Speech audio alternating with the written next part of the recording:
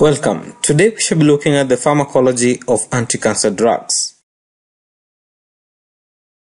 Cancer or malignant diseases account for a high proportion of deaths in industrialized or first world countries.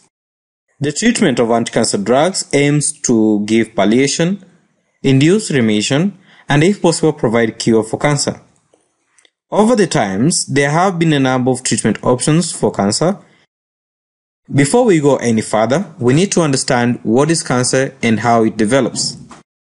Cancer occurs after normal cells have been transformed into neoplastic cells through alteration of their genetic material and abnormal expression of certain genes. These cancerous or neoplastic cells exhibit chromosomal abnormalities and the loss of their differentiated properties.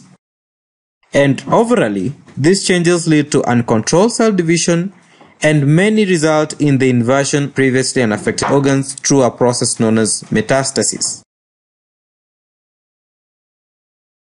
When treating cancer, we do it with three different aims. We aim to give palliation, for example, provide a prompt relief of unpleasant symptoms such as superior vena cava obstruction from mediastinal tumors.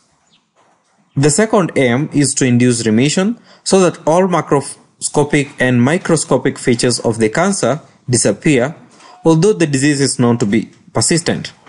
And lastly, we aim to provide cure for which all the cells of the clone must be destroyed.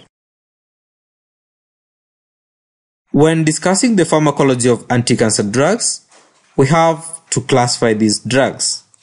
Anti-cancer drugs are classified according to the chemical structure and resource of the drug, or according to the biochemistry mechanisms of anti-cancer action, and lastly according to the cycle or the phase specificity of the drug. So the first classification is based on the chemical structure and resource, whereby we have drugs, for example, alkylating agents, antimetabolites, antibiotics, plant extracts, hormones, and many others. The second classification is based on the biochemistry mechanism of anti-cancer action, and in this classification, we classify anti-cancer drugs to drugs which block nucleic acid biosynthesis, drugs which directly influence the structure and function of the DNA, and then we have drugs which interfere transcription and block the RNA synthesis, drugs which interfere with protein synthesis and its function, and lastly, drugs which influence hormone homeostasis. And the last classification of anti-cancer drugs is based on the cycle or phase specific of the drug. In this classification, we have two types of anti-cancer drugs, that is, cell cycle non-specific agents and cell cycle specific agents. Let's have a brief overview of the basic concept of cell generation cycle. The cycle of cell replication includes the M phase, which is the mitotic phase. Then we have the G1 phase, which occurs before the S phase, known as the gap 1 phase. And then we have the S phase. In this S phase, we have DNA synthesis occurring. And the G2 phase or the gap 2 phase is the period after the S phase.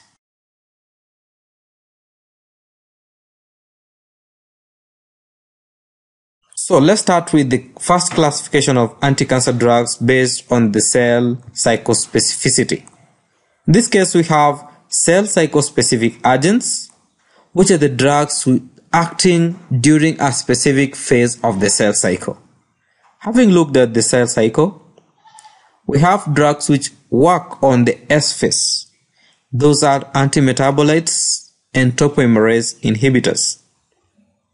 Drugs which work on the mitotic phase or the M phase are vinca alkaloids and taxanes. And lastly, drugs which work on the G2 phase is like bleomycin. On the other hand, we have cell cycle non-specific agents which are active throughout the cell cycle. And in this class, we have alkylating agents, platinum compounds, and antibiotics. What is the mechanism of anti-cancer drugs? Anti-cancer drugs can work based on the 5 different mechanisms. That is, either they can block nucleic acid, that is the DNA or RNA biosynthesis. They can also work by directly destroying the DNA, inhibiting DNA reproduction, or work by interfering with transcription and block the RNA synthesis, or interfering with protein synthesis and its function. And lastly, these anti-cancer drugs can work by influencing hormone homeostasis. Drugs which block nucleic acid biosynthesis. The main class of drugs in this classification is antimetabolites. Under antimetabolites, we have drugs like folic acid antagonists, which work by inhibiting dihydrofolate reductase, for example methotrexate. And another antimetabolite is pyrimidine antagonists, or pyrimidine compounds, which are working by inhibiting thymidylate synthetase, for example fluorouracil. Also, they can work by inhibiting DNA polymerase, like cytarabine. Another antimetabolite used in cancer treatment is purine antagonists. Purine antagonists work by inhibiting interconversion of purine nucleotide, and an example of this one is metacaptopurine. And lastly, we have ribonucleoside diphosphate reductase antagonist, that is hydroxyurea, which is also used in sickle cell treatment. Another type of anti-cancer drugs work by interfering protein synthesis, that is antitubulin, for example vinca alkaloids and taxanes. These work by interfering with the function of ribosome, Harringtonins, and influence the amino acid supply of L-asparaginase, and also they can bind with tubulin, destroying the spindle to produce mitotic arrest. And then we have drugs which work by interfering with transcription and blocking RNA synthesis.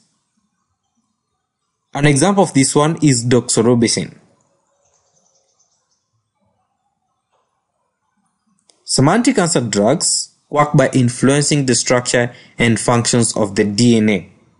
An example of this one is alkylating agents, for example mechlorethamine, cyclophosphamide and thiopeta. And we also have platinum analogs, which also work by influencing the structure and function of the DNA. An example of a platinum analog is cisplatinum.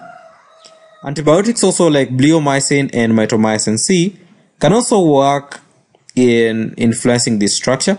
And lastly, we have topoimerase inhibitors like camptothecin and podophylotoxins. And lastly, we have drugs, anti-cancer drugs which influence hormone homeostasis. These drugs work by binding to the hormone receptors to block the action of the sex hormones, which result in an inhibition of a tumor growth. Examples of drugs working by hormone homeostasis interference are estrogens and estrogen antagonists. We have androgens and androgen antagonists, progestogen drugs, glucocorticoid drugs, gonadotropin releasing hormone inhibitors like leuprolide and goserelin. And we also have aromatase inhibitors like aminoglutamide and anastrozole.